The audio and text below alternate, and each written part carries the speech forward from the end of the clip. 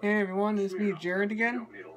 Tonight's revised review is going to be on Mezco 112 Collective Blade. My mom used to call me that. Here's the figure. How about that every new Toyota comes with Toyota Care? A 2-year or 25,000 miles. Here's the figure. It has a very good likeness how it has very good likeness of the Mezco 112 Collective, as well as the comics as well.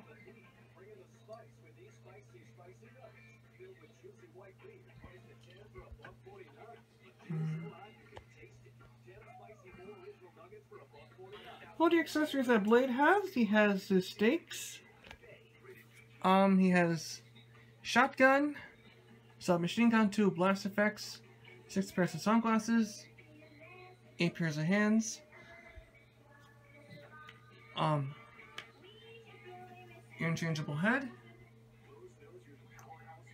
2 glaives, a sword, there's a sword of the Daywalker, and a sheath, and a magnetic clip.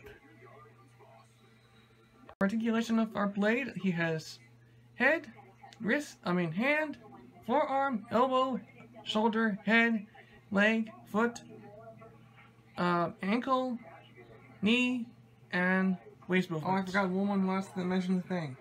He even has his jacket as well. That somewhat limits the articulation. Overall, this figure is fantastic to have.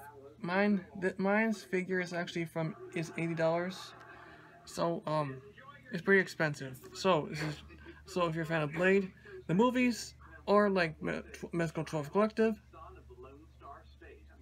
this is the one to get.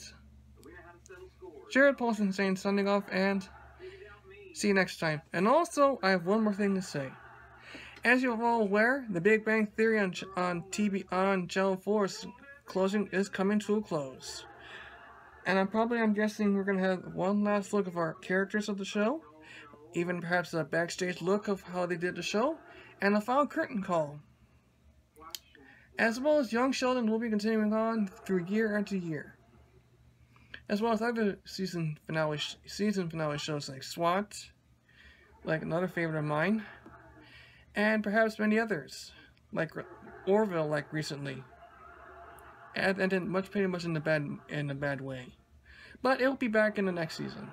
Anyway, this is Jared Paulson signing off, and see you next time.